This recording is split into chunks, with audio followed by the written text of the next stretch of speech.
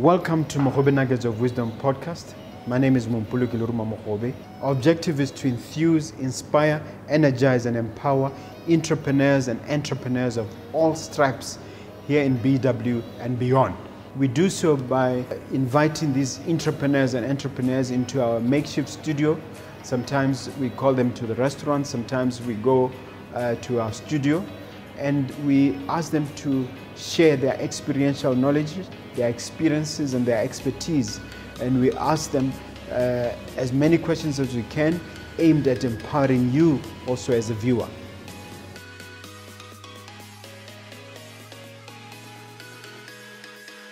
Hello dear viewer, dear listener, my name is Mompoloki Lerumo Mogobe. I welcome you once again to another episode of Mogobe Nuggets of Wisdom podcast. We always try to bring you invigorating, interesting and life-transforming information from an entrepreneurial standpoint. And today I have just a guest for you. But before I let you know who the guest is, please hit that subscribe button. It's very, very important that you do that. We need your support, guys. Kamona is the individual I have, the CEO and founder of Passport 2. Welcome to the studio. Thank you so much, sir. Yeah. Nice to be here. Okay. Give us a short intro. My name is Kamona, as he has alluded to. I'm going to be talking to you straight in the eye. Yeah. I am a travel content creator at first, and doing influencer work in the travel and lifestyle space. On a more formal basis, I'm an investment consultant in the financial services, of course, and why we're here today, I am a travel curator. We do experiential travel through Passport 2 experiences. So we are a boutique agency that creates picturesque, memorable, one-of-a-kind experiences here locally and abroad. I like the word experiential because you used it earlier. How do you define it in the context of what you do? I feel like experience is in the touch, in the feel, in the smell. It's in the senses, right? So in everything that we do, we know that we cater to all your senses. We cater to your, even the inside sense of excitement, of awe, of wonder. That's what we speak to. We can give you Mokhobane, like you've never seen it before, because it's the experience that we give you, it's not necessarily the location. Okay. Share a little bit about your background educationally and otherwise. I grew up mostly in South Africa. I did my high school and university in South Africa. I was trained at Rhodes University. Oh, Rhodes, okay. Rhodes University. I was trained as an economist. I then went on to do my diploma, postgraduate diploma in business management, and then I was taken on to be an MBA graduate by 25, MBA in economics. Wow. So I came back with a heart for business, and of course for the financial services. So I kind of am living a nice merged bit of that right now. Okay. So you're an economist. That's what I'm trained for. Okay. Currently just working in investment. Okay. Yeah. All right. Let's talk about the company Passport 2.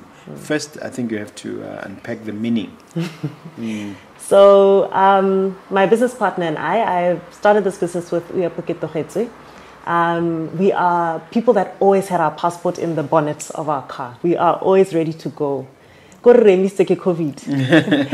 type of people that if I say Uyapo, let's go to Joburg, let's go to, wherever, he will say it's my birthday, let's go to Kenya, let's go to Uganda. We were always passport in hand, right? And then we thought, okay, we're going to start a business that speaks to travel and speaks to travel the way we do it. But because we are strategists at mind, or at heart rather, we wanted to have a name that can adapt to many situations. So you'll see when we did our Valentine's experience, we called it a passport to love. When we were taking people to Maum, we'll call it a passport to the Delta or passport to Nata. We just wanted a name that is playful. It makes perfect sense. Yeah. So you ended up having your vocation coinciding with your vacation. Of course, that's what we love to see. Definitely. Okay. And the business has been running for how long? It is turning 2 in September. We started it during the pandemic. Imagine so it's starting a child of COVID. A child of COVID, a travel business during restrictions. Yeah. It's quite a challenge, but definitely something worthwhile. Yeah. Just how did it start? As I mentioned, I'm a travel content creator. That means I make, Instagram and Facebook social media content around what I like to do, travel, right? And that happens with my business partner as well. So we travel together quite often. And people are always just like, like, why are you leaving us behind? And we realized there actually is a market of people who want to experience the things that we experience in the way that we experience it, but most importantly, with us. So we sat and we said, why don't we just dare? Let's just do it. That's how it started, and we started in September 2020. Okay. Day one or one day. I want you to help the listener understand that phraseology and what it means. Day one or one day is something that was very important to me and to my business partner as well. We are people that dream and plan. We can write the life out of a plan, okay? But we didn't do, We were always wondering about making it perfect. We'll launch this when this, we'll launch this when that. And eventually we just got to a point where we're like, okay, friend, we've been locked in our house for 3 months. What is going to happen? What would happen if you just did? So we just stopped thinking one day and we said, okay, today is day one. Let's go. Let's shoot from the hip. And we started this business off of a dream, really. You got tired of paralysis analysis. As they say. Exactly. Okay. Analysis paralysis. Yeah, so you just felt you were stuck in that thing. Well, how was the first trip like? Can you take us to that first experience? So, as a business, the first trip for us, we had taken a 4-day trip to Maun. We had tried to figure out how we can do a common location in a unique way, which is what we really premise our business on, uniquely giving you local experiences. So we had decided, okay, let's take people to Maun, but how are we going to do it different? We're going to get chefs in the bush. We're going to get horseback safaris instead of doing it, normally. You're going to get, you're going to canoe down the channel on your own. We're trying to figure out how you can do things differently. But it was stressful, okay? I think I slept maybe 6 hours over those 4 days because you're showing them all these experiences. A lot of the time we cater sometimes for the guests as well because they like the food that we do. So you're working overtime, and then in the evening they want to party and drink with you. And us being the hosts that we are going to party and drink. Is it part with of the you. package? Of course, you're paying to be with me, and you're going to get the full experience. Yeah. So it was very exhausting. But it gave us lots of lessons. We learned to ask for help because we hadn't asked for help enough on that first experience. We learned that there are people who are willing to support in terms of brands that are seeing the quality in what we do and say, okay, fine, we will pay for the food. We can cover the transport, So we learned also pricing. That was a tough lesson for us, was learning pricing. There's always those small things that creep up that you haven't accounted for, especially if you're as much of a perfectionist as we are. We want to make sure that things are perfect for you, and that is quite expensive. So yeah, there were quite a few lessons really. I can see your Instagram, following is massive. How did you get to such a massive following, and what do you think people are intrigued by the most? I think it's authenticity. I am fully and truly myself, and I'm showing you what I do, I'm not staging anything. I think people really like the travel because I can get to a very small village I can show you Khalakadi in such a beautiful way. I can show you Gaborone in a beautiful way. So I think people are intrigued by our unique aesthetic that we put towards lifestyle and travel. And one thing about your way of doing it is that there's interaction with animals a lot, including what are these little animals? Meerkats. Meerkats. Yes. Tell me about your friendship with meerkats. Meerkats are a very elusive type of animal. We like to have people, experience the animals very closely. That's something that's very close to our hearts. So we had, in our Nata experience, we had people do a meerkat visit. You see them on The Gods Must Be Crazy and all those old school movies. You just have a walk. You get to hear about how they forage, how they kind of habituate in that particular space. And then we got our guests to run around and just lie down, right? They just got to lie down in a special space. And we had, some of the meerkats are very inquisitive. They use you as a stepping stone. What's going on over there? Yeah. So some of them got those beautiful experiences, that beautiful picture. So they're a bit fearless.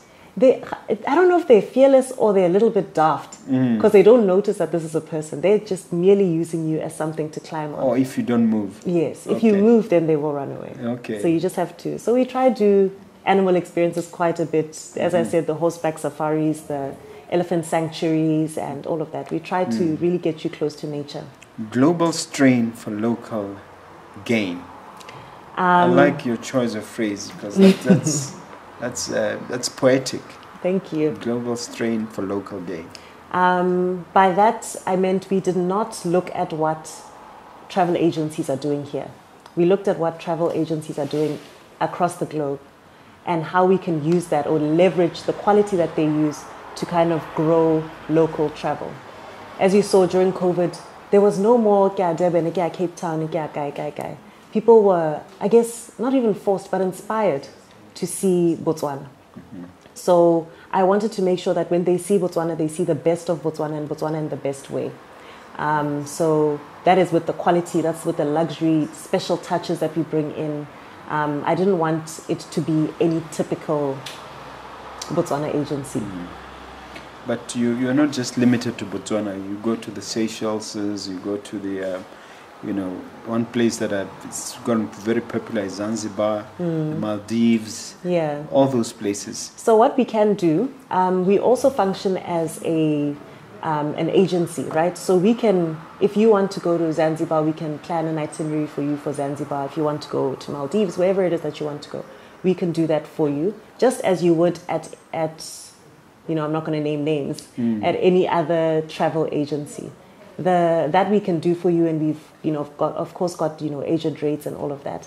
But of course, what we really want people to focus on is seeing Botswana. Yes. Right now we were focusing on getting Botswana to see Botswana, but I'm really hoping that this year brings us a lot of international visits to come and see Botswana in a way that is not as expensive as it's been advertised before. Yeah, because normally it's US dollar based, and sometimes you pay in foreign accounts. Yeah, so you were trying to localize it. Yeah. Have you gotten into partnerships with local lodges? Lodges like mine, for instance, Luxury Wild Inn. Have you approached similar sized lodges? Mine is nine room. That's the perfect size for us. We have struggled to find lodges. I think there's a bit of an issue with putting yourself online. So we've had trips around Gabs, not in Gaborone of course, but in the surrounding areas, because we want to have that bush experience. But we've struggled with finding places. So if you are to, please after this share your lodges. Yeah, I'm going to share and also them. We have one in Gabs called Khosigadi Bed and Breakfast. And we have one in Maun called Luxury Wild Inn. No. The Gaborone one is 6 rooms. The Maun one is 9 rooms. No, we'll definitely have a look at that. Yeah. We have a look at that most certain, because we've been trying to, we of course want to, it's not even bias, it's a choice. We want to support Botswana. And we look tirelessly for spaces that of course match the price point that people are paying for, because people want to get that super luxury feel.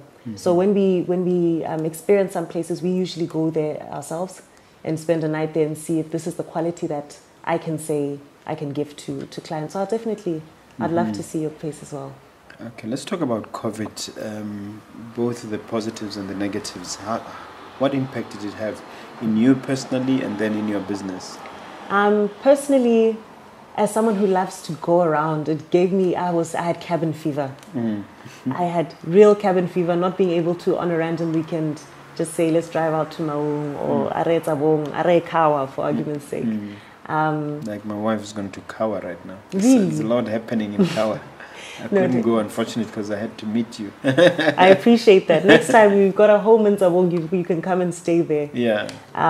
So how it affected me personally was just the cabin fever, and of course, work-wise it was very hectic, but business-wise, it gave us time to strategize and start the business.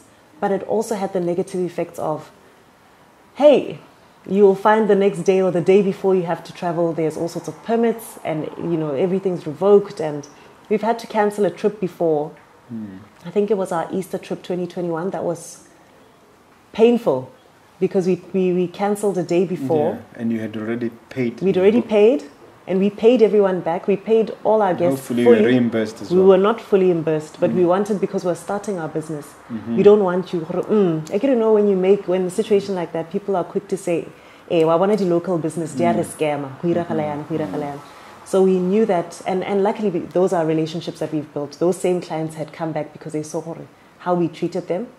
They've come back for other trips going forward. So that was really the issue, was the uncertainty around travel restrictions with COVID. Yeah. Never negotiate your worth. People think, you'll hear other gurus say you negotiate everything. But you're saying, you're here to tell us we should never negotiate your worth. What do you mean and why? Your worth. What I mean is that you know the work, the quality, the inputs that have gone into every little thing you're doing, even if it's not a travel experience, in your own special spaces. You know what you've put in. Don't let anyone cheap you out, you know? Even if it means being without work for some time. Even if it means being without work. It's difficult. How do you put food on the table? You'll find another way. How we ended up doing that, I'll show you. When we knew that we wanted to continue doing experiences, but people were saying, "But okay, this certain amount for this experience is, you know, people had lost their jobs. It's a bit expensive right now." We adapted. We then did a passport to soiree. So we took them out to Odi, had them do horseback safaris, had them have spa day, and, you know, a full day of gourmet food. We adapted. But what we were not going to do is give you a trip for half the price and end up losing money, because that's one thing we've done, is we have bled money, but all for the good of, we know that this is going to pay back in the future. Yeah, it's important to say that. I'm reminded of what Warren Buffett, his golden rule, he says, never ever lose money. And rule number 2, he says there are 2 rules. One is never ever lose money, and rule number 2 refer to rule number 1. Yes. So never lose money. Yeah. Okay. So basically, are you encouraging people to adopt a take it or leave it attitude? No, I think you adapt. So you don't. If you're going to offer me a handshake for 5 pula, and you come, or I come and I say, no, I want it for 3 pula. I'll say, if you have 3 pula, I'll give you 3 fingers. You know what I mean? Yes. You adapt. You don't, you don't compromise on the price of something, especially because of a lot of the times our margins are so low that even if Anga hokos like 100 pula, I'm then in the red. Yeah. So yeah. Step back and strategize. Step back and strategize is where we are right now. We had grown. After 2 years. Yeah. After 2 years, you get to a point where you're growing, and there's growing interest in that. But you find that there are mistakes that you make along the way. Instead of, pushing on, you might burn the future prospects that you have by pushing on for the sake of an extra pula. You have to get to a point where you're like, step back and have a look and say, these are the issues that we've had. This is how we can mitigate against that. And take time off. If you love what you do, you never want to see it fail. So did you take time off from Passport 2, and then you remained on the influencer side? Yes, we took a step back from Passport 2, not really a step back per se, because we're still doing, as you say, when you come and you say you want to go to the Delta, we can still book you into the Delta. We still had those clients coming in and out. But in terms of the group experiences that we are known for, we stepped back a bit from that, because we wanted to make sure that we can do them at the quality that we want, without, of course, miscalculating step 1, Warren Buffett. So we had to step back and say, okay, Boniluyapo, what is it that you guys want? How are you going to go about this in a manner that's going to be beneficial for you in the long term? Of course, we want to scale the business. So we had to step back and strategize how we grow. How difficult is it to penetrate into the international market, the international tourism market, the one that is really the high-end luxury one? I think it was made difficult by COVID. And why I say that is because a lot of the time travel and destination agents go to expos, go to fairs, travel, all those type of travel gatherings. And because there was COVID, you don't really get to attend those things. You don't get to be known, especially when you start the business during COVID. Mm-hmm. So it was a bit difficult in that end. But generally, I think we are well on our way. I just want us to, as in our strategizing phase, make sure that we include that penetration strategy as part of our comeback. I mean, breaking into the kind of market that has these big companies, some of them publicly listed, I can't mention names, where money is exchanged even before you land in Maung Airport. How does one go through that? Well, you partner with them. Mm-hmm. So I'll give you an example of something we had wanted to do in July was a Makari pan sleep out. Mm-hmm. Beautiful experience, but you're not going to spend 3 nights on the pans. It's uncomfortable, it's hot, and you need to go back and take a shower at a luxury lodge. So we then bridge relationships with some of those big listed lodges. Bo Desert and Delta, Bo Belmont Safaris, Bo Wilderness Safaris. We then say, okay, if wilderness is within our price point, let us spend 2 nights at a wilderness camp and 1 night in the pans. And that's how we get to work with them, because we also get to bring a different demographic to them. And they always, of course, because we're a local company, they will give us local rates. Doesn't mean it's cheap, but it's not the same rates that you would get as an international I hear person. some of the places you mentioned, you can get up to 4,000 a night, US dollars. Yeah. So maybe you get 4,000 in Pula, maybe. Yes, that's usually around, the cheapest you might find maybe is like a 3,000, 3.5. Per night. Yeah. And not many Botswana can afford that. But there are a few who can. Yeah, there are some who can, which is part of our strategize plans, is that if I then let you know ahead of time, a year ahead of time, we're going to Camp Kalahari, which is a natural selection camp. You have got all 6 months, or all the whole year, to however budget. long, to budget. Some of us who or whatever, we can easily just be like, hey, get la service on my car next month, let's go. So, but we want to be able to give everyone a chance at experiencing. So we want to be able to let people know ahead of time, and give them chance to plan. I sense that you're very familiar with exotic locations in Botswana that people may not know. Do you want to share some of the gems that are out there that people may not know about, which you've experienced? My favorite experience was actually my first Delta experience was at Eagle Island Lodge. It's a Belmont Safaris camp. Beautiful, like picture, it's a tent, but it does not feel at all like a tent. They've got beautiful big baths. They've got a plunge pool there for you. If you wake up early enough and you open your curtain, you can find an elephant drinking out of your plunge pool. It's just a beautiful experience. So there's those Belmont camps. There's camps that belong to natural selection. Of course, there's Jau Camp, which is a wilderness camp that is on my bucket list. If anybody works there, put me on.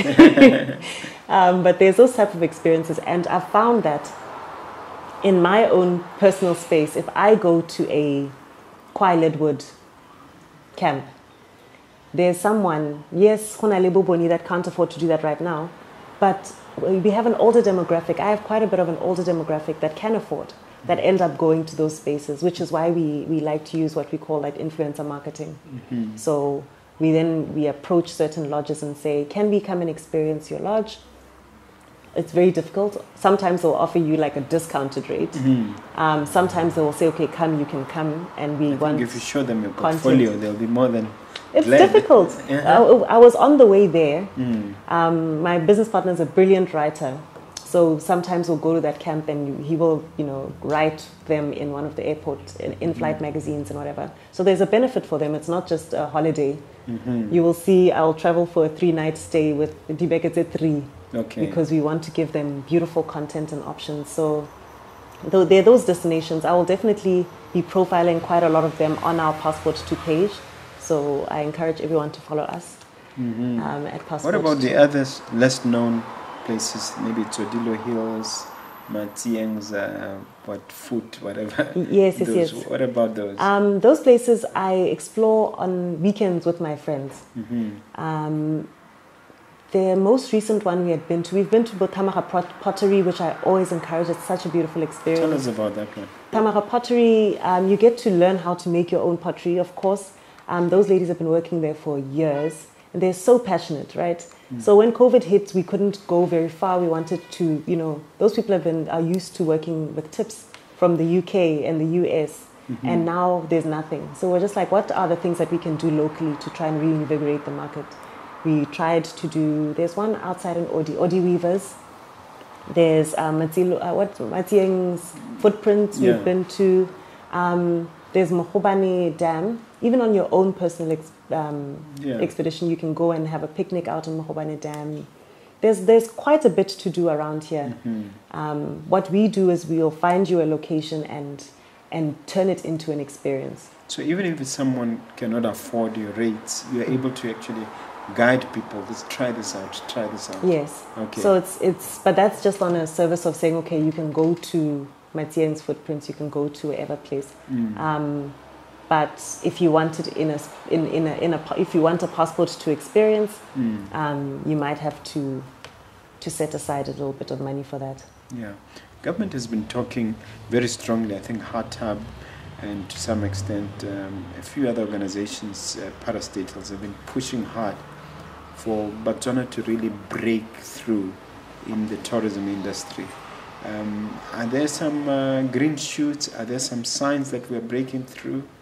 Can we use people like you as an example?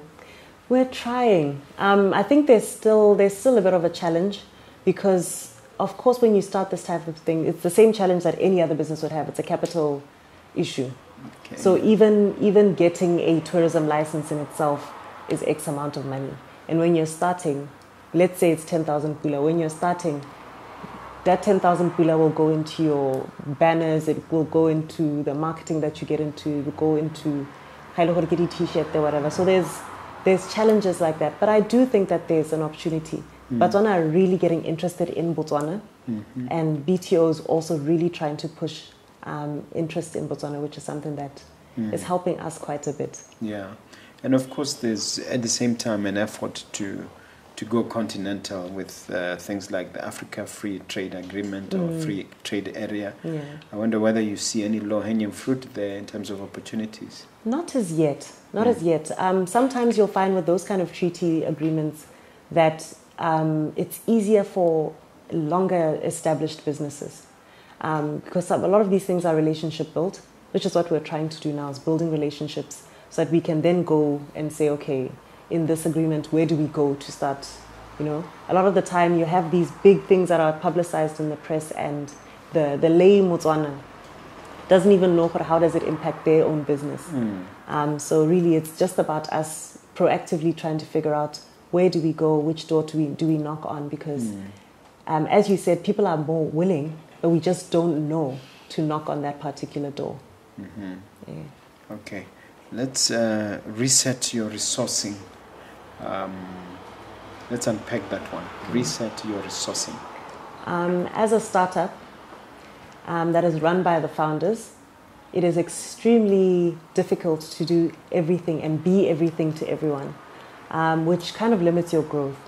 So, and I don't know if you've experienced this, but I feel like Botswana has a human resource crisis, really.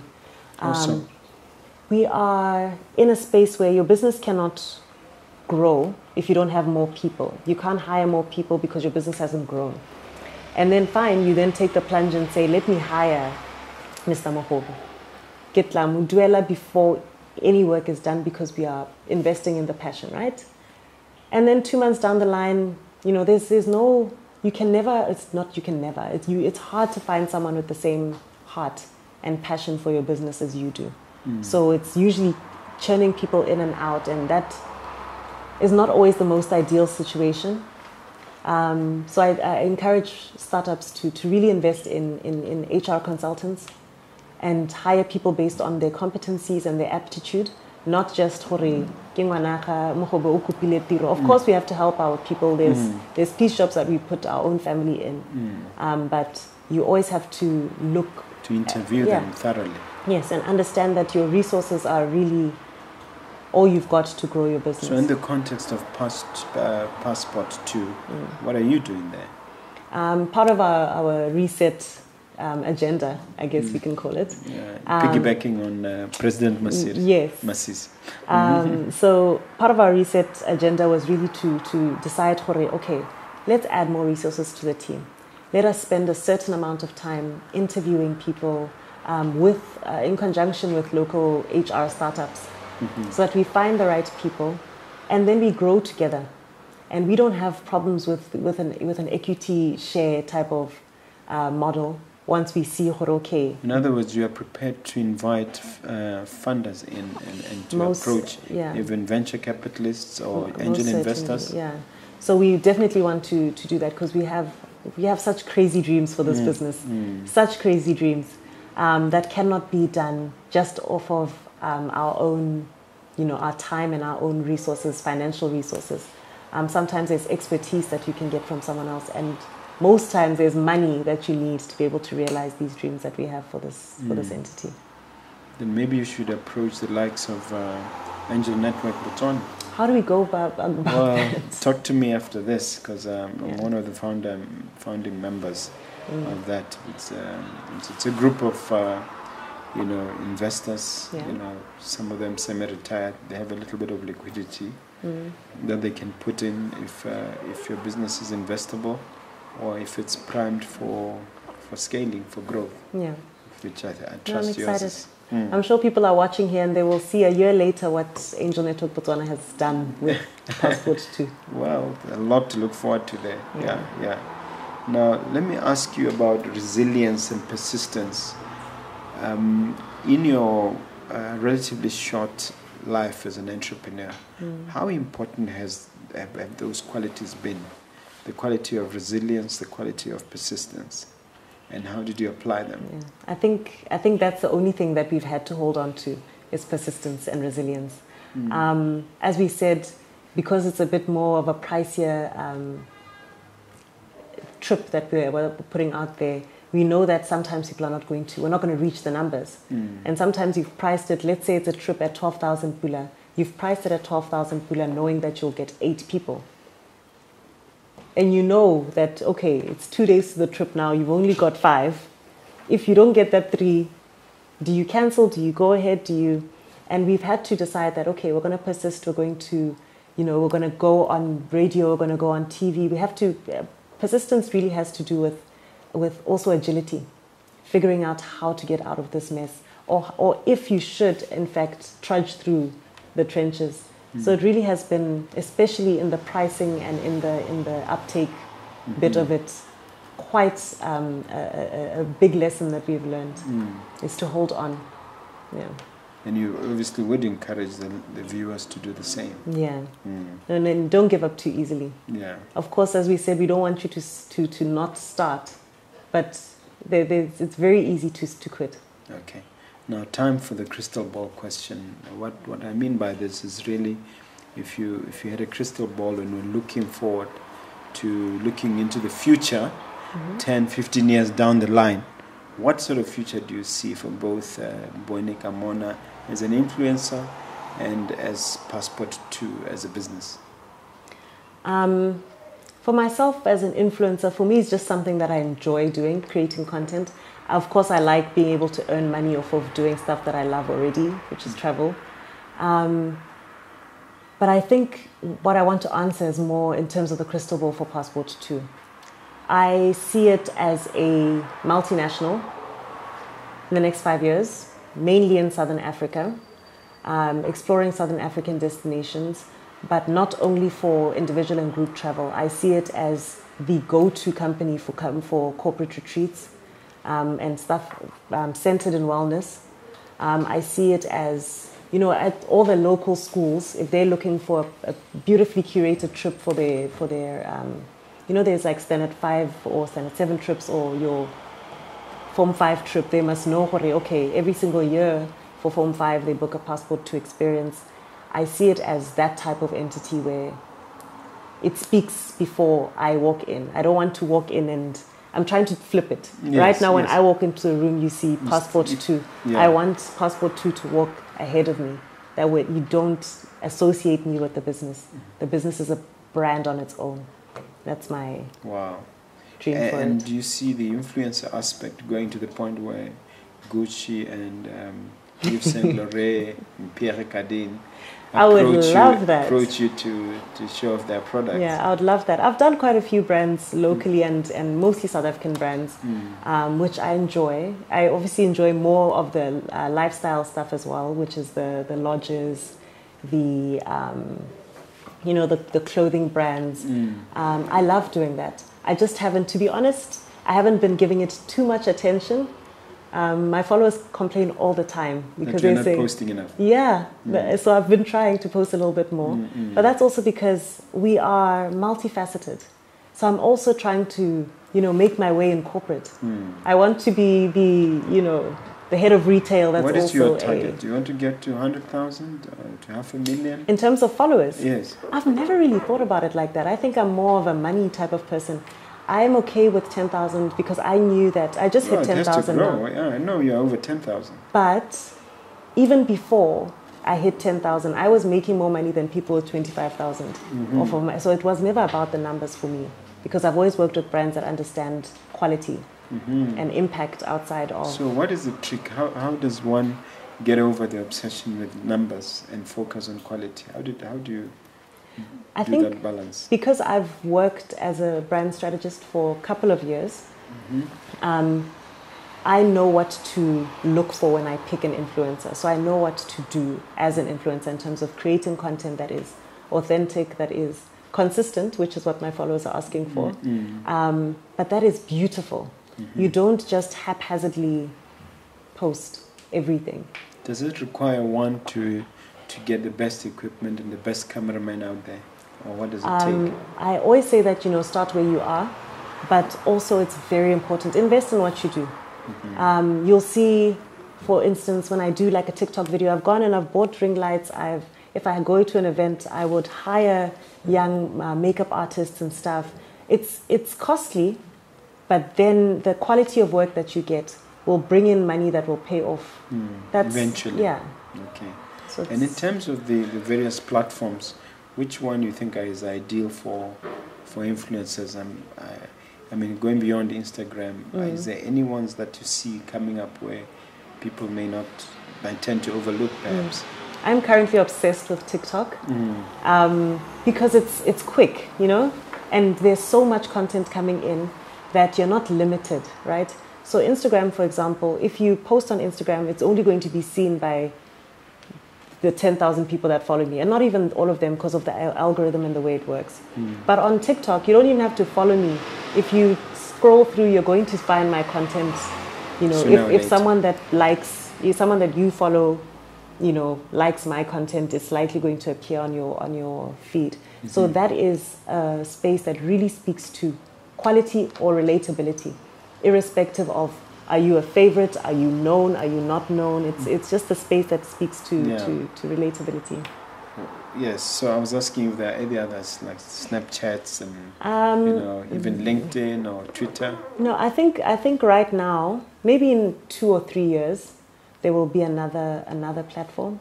But right now, people are still, falling off of Instagram really, because right now we're, I think, staying at home for however long. We realized, it's okay, fine. Bonnie's posted a nice picture, but and what? So right now, TikTok is a platform where you can see our personality. You can get to hear, I know my followers like to hear my voice. So if I do TikTok videos and I have a voiceover, I can get 30,000 views on that thing. If I do it where it's just pictures, they don't care for that. Yeah. So you're able to show your personality on different platforms in a different way. Somebody watching this who's maybe considering becoming an influencer is just maybe asking themselves, exactly how do you make Zaga? How do you make money out of this? How is the money angle? Can you help us? What I would always encourage is that you start with your own resources, right? So you don't expect Bonnie, who is the marketing manager of St. Louis, for instance, yeah. For example, to want to put money in you without having seen what you do. So, beer, start posting it, post it more often, create that type of content. Then you go and you knock on those doors. Because what are they going to say? They were not going to beat you. They will just say no. So I definitely always encourage people to just go and knock on that door. Start where you are, and then knock on the doors. There's no shame in trying. Okay, one question I need to no. Then when does the money come? Sometimes people want campaigns. That's generally how brands work, are in phases of campaigns. So let's say, I'll use St. Louis because it's a local brand that I see doing very well. They've got a great agency that's doing very well for them. You'll go to either the agency or the brand and you say, okay, this is what I want to do for you. Can I do this? Or they will come to you after you've already put yourself forward and say, we're starting a campaign here, Independence. This is how much we're paying for it. We want 4 posts. Yeah, we want 4 posts. We want to do, on this platform or whatever. That's how it would usually go. I would always say, don't necessarily stick to those people's budgets. Price at your worth, because of course everyone's a business. So if they can get you for less than your worth, even better for them. But stand your ground in those certain spaces. So that you're not impoverished in the process. Exactly. Yeah. Okay. What would you say was one of the biggest setbacks you've had in your entrepreneurial life, and what did you do to overcome it? My biggest setback for both of us was the fact that me and my partners, that we both have full-time jobs, and we are very, very committed to those jobs. We did not allocate enough time to run a full-fledged agency. So then we started to have specific things where we say, okay, on Mondays, at this time and this time, we're going to have meetings. We had to start bringing in structure. I think structure is what has saved us from the time trap. Okay.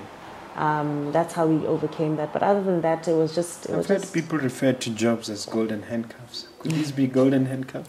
They're so beautiful. You're distracted by the golden part. No, I understand why people would say that.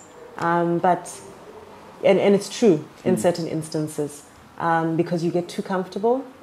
Because fine, if it doesn't work out, then it's still okay, like I've got bread. But for me, because I like what I do, I enjoy my professional work, and I feel like I'll grow very well in that space.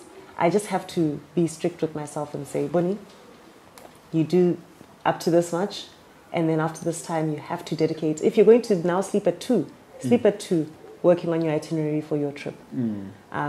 It's about discipline and structure. Okay. All right. This is the time now for you to hit me with a question. Do you have one for me? I think a question I could ask is, having spoken about resourcing being a difficult thing for many startups in Botswana, how did you go about making sure that you find the right fit in terms of people that you bring into your team? Trial and error, to be honest. I didn't have a clue at the beginning, but I was lucky enough to know that targets are very important. So people who didn't meet the target tend to fall off very quickly. So we started literally with 100 pula in terms of the amount we put in the account, and then we worked like crazy. We worked long hours, 6 o'clock in the morning, leaving at 11 o'clock at night, doing this for a stretch of a decade and a half. That's the sort of work ethic we developed, and eventually we attracted people with similar work ethic, with a similar approach. So it has been mostly trial and error. Even now, we still have the difficult and embarrassing experience of having to sit down with some people and say, look, my friend, you're not pulling your socks, it's not working out. Sometimes you help the person because that way you guide them to look for something that ignites their passion. So without the passion, people will just turn up and they look for for the salary. So it's a job of a CEO and like you mentioned, an HR department to keep trying to see who stays on the bus, who gets off the bus, that sort of thing. So it's never really, it's not a science. It's more like an art, but it's an ongoing effort. Yeah, no, so I hear you. I hope that answers your question. Definitely. Yeah. It's something that I'm learning. I'm trying to learn very well to stop. Of course, you need to lead with the heart. Like lead with the heart. But of course, you know, you have to let the mind step over at some stage. Absolutely. Yeah. But thank you for that answer. Okay, all right. I want you to take a look at that camera over there and have final parting words of wisdom, of encouragement, some take-home message for the viewer, as it were. Okay. I guess in my final parting shot, I will say dream. Dream big, dream audaciously, but of course you have to do. I think if there's anything that I want to leave everybody here with is that we want to see your love in your verb. You know, your love is a doing word, as we say. We want to see you work and never give up. Of course, there are times to stop and strategize and, you know, to reset and all of those beautiful, catchy words. But you have to get up and work. That is it. I can't wait for you guys to follow Passport 2 and most importantly, join our trips. Okay. You have to be specific as to where they can get hold of you in terms of where you're available on social media and elsewhere, contact details, everything. Can you share those? Perfect. Our number, Passport 2 number is 74008515. And then you can find us on social media at Passport 2 on Instagram, on Twitter, on Facebook. We are mostly active on Instagram, but of course we've got our WhatsApp line that's live, so you can reach out to us at any given time. Okay. And then the influencer aspect? On the influencer aspect, please follow my business partner on Nde_Uyapo. It's Nde Uyapo. His name is Uyapo Ketogetswe. And myself, you can find me on all platforms under Herero Rocher. It's Herero Rocher. Okay. Thank you very much. You've been a wonderful guest. You've done a good job. Thank you. Thank you.